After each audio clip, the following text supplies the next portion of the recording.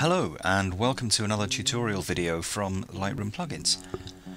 This time I'm going to be through how to find and run the duplicate finder and what most of the settings do. So this is going to assume that you've already got it installed in Lightroom. If you haven't, then there is a separate video on doing that, so go and have a read of that first. Now the first thing that I need to note is where to find it.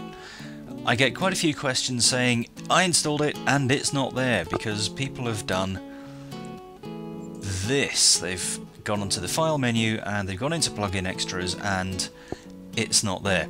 And the reason for that is that that's the wrong menu. It's on the Library menu, Plugin Extras. That is in the manual, and it's covered in the FAQ, and it's covered in the troubleshooter, but still get lots of questions about it. So if you can't find it, make sure you're looking in the right place. Library menu, Plugin Extras, and Find Duplicates. Okay, so this is the main configuration dialog, and these are all the options you've got, so I'll simply run through them from the top. Search all photos is probably what you'd expect. Go through every photo in my catalogue and see if there's any duplicates of it. Now, one of the things that this has been designed for is to be fast.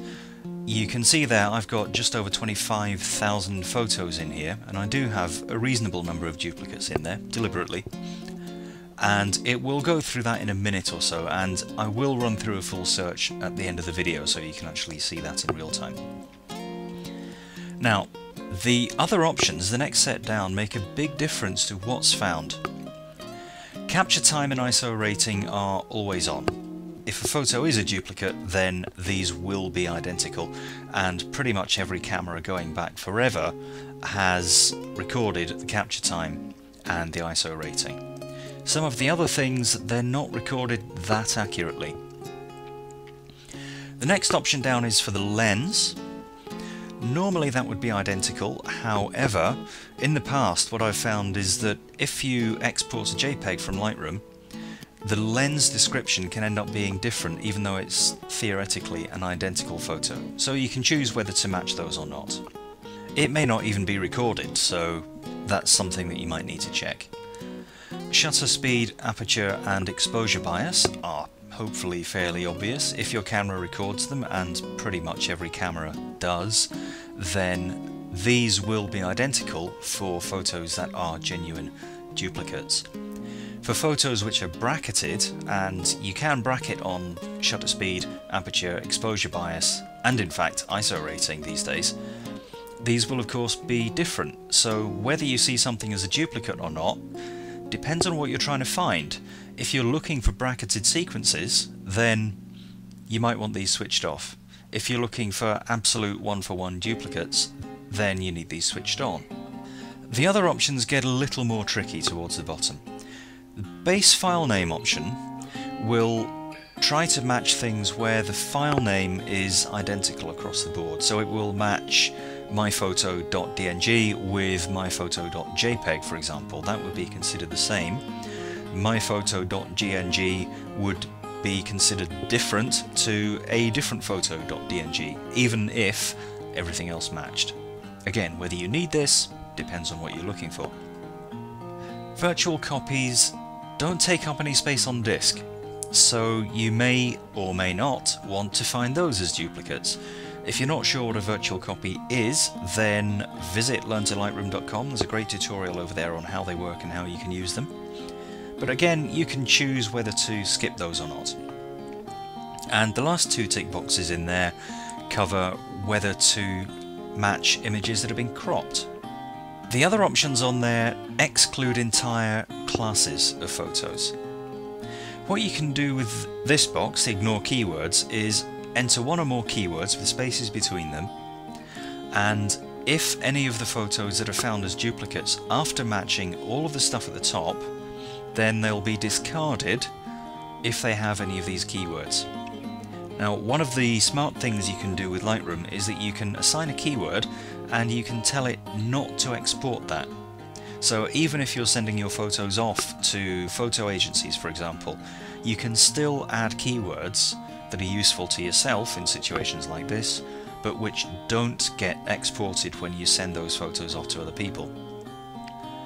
This option simply allows you to exclude certain types of images. So if you're trying to find duplicates of DNG files and you don't want all of the JPEG copies you've got to show up, then you could say ignore JPEGs. And this one works in pretty much the exact opposite way. You could say I only want JPEGs. Obviously if you set these to the same thing, you're going to get nothing. So I'm going to set that back to any and hit OK, and now it's running, and I'm not going to edit this at all. This is going to run in real time over 25,000 photos.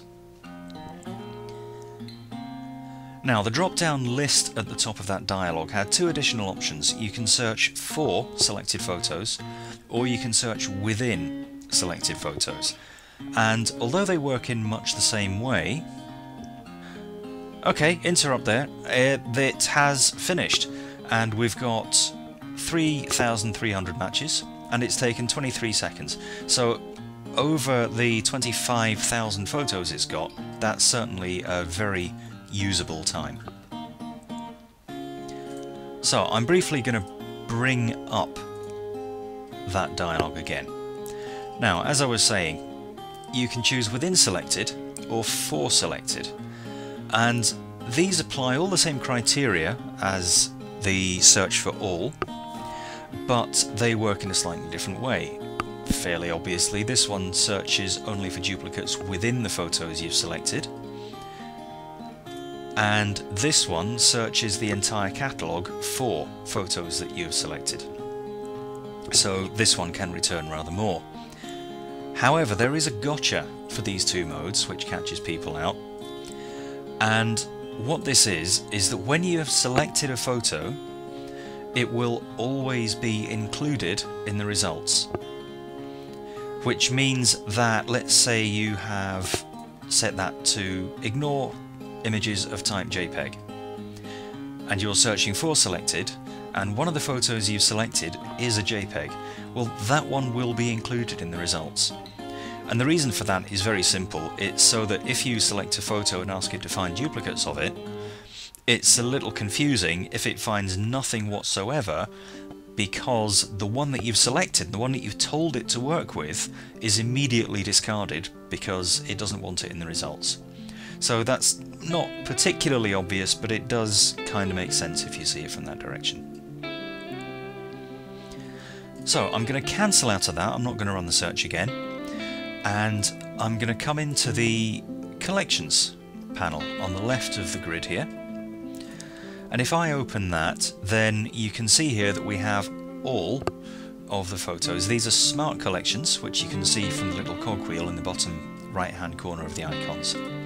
And all you need to do to find your duplicates is pick one of these collections, and I'm going to do a separate video on how to interpret these, how to use them, and probably most importantly, how do you delete them. I think that covers all of the options. They will change over time because I've got plans to add more searching abilities to there, but for now, thanks very much for watching.